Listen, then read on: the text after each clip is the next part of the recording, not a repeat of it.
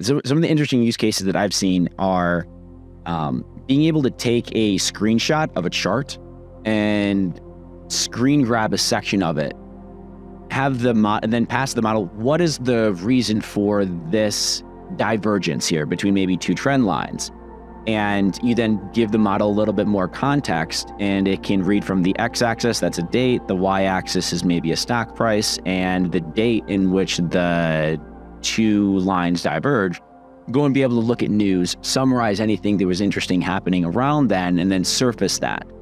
And the way that you can start taking information and be able to pull out relevant pieces that you can then push that into a language model that can do some interpretation and summarization. And then secondly, either in order to make that language model able to do something interesting with it, I think it needs to be like two options. One is it needs to be trained on a very relevant corpus, as well as very relevant training data that have specific inputs and outputs. Or two, I think you can actually get very far with intelligent prompts that direct a language model on what it should do in certain scenarios. So an example for that is, I have a language model, I want to build it in-house for some big multi-manager, and I want to then have an investment professional be able to add in this language model on like the right-hand side in a chat box next to a UI. And I want to say, what are the biggest risks in my portfolio? Now, the language model, if you were just to have it say, go try to figure that out, like it doesn't know what your portfolio is. It might, it doesn't necessarily know how to think about risks. But if you were to, for example, say, language model, the user is asking this question: what are the biggest risks in my portfolio? We have 10 different APIs. One of them is for portfolio risk decomposition.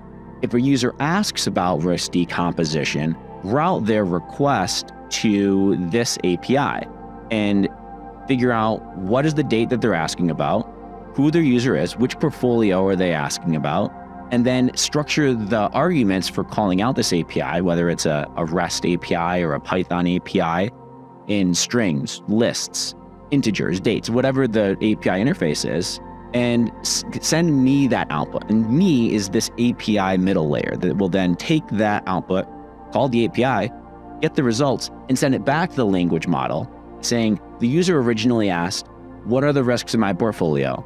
We called the risk decomposition API. The results of that is they have, let's say, $100 million in, let's hope they don't have that. Let's say they have $1 million in dollar beta vol. They have $100,000 in long-term Mo, $100,000 in short-term momentum, and $600,000 in ideo volatility within their portfolio.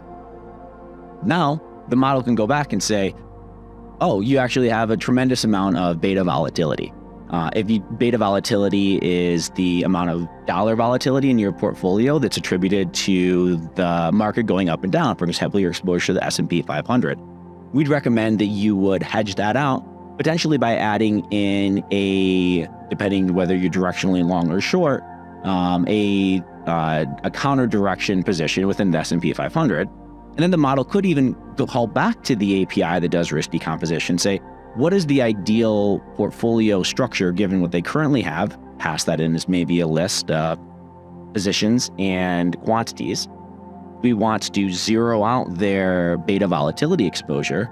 And then an API that's very deterministic executes that, gets the resulting portfolio, sends that back to the language model. The language model then turns that into something that you and I would be able to read.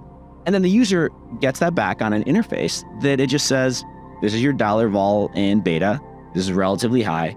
Add this name to your portfolio, scale up your existing positions by this much, and that's going to be a much better balanced portfolio. The user's like, oh my gosh, that's magic. How did that actually happen? And you're able to achieve that not by training a language model how to do, in this case, risk decomposition. You're training the language model how to use the APIs that already exist that do risk decomposition, and how to figure out what are the arguments that you should pass to it and how should you interpret the results, and then do what you're really good at is summarization.